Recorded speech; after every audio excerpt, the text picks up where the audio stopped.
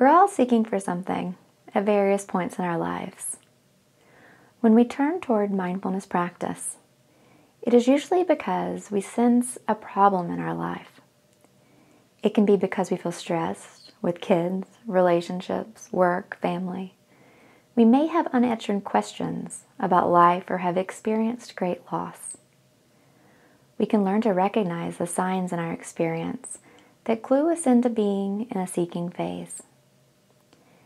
During these times, it is normal to feel like you're at a fork in the road, or a big change is about to happen.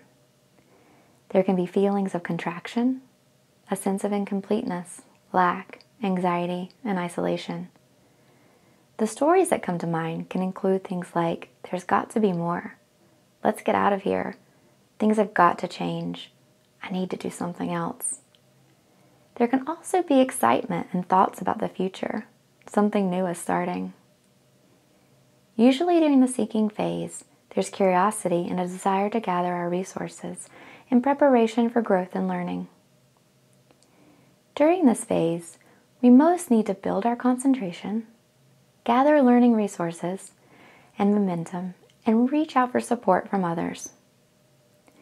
As we deepen into the seeking phase, we learn to fine-tune the compass of the heart towards consciously seeking, practicing diligently, and recognizing when we're getting in our own way. This leads us to breakthrough.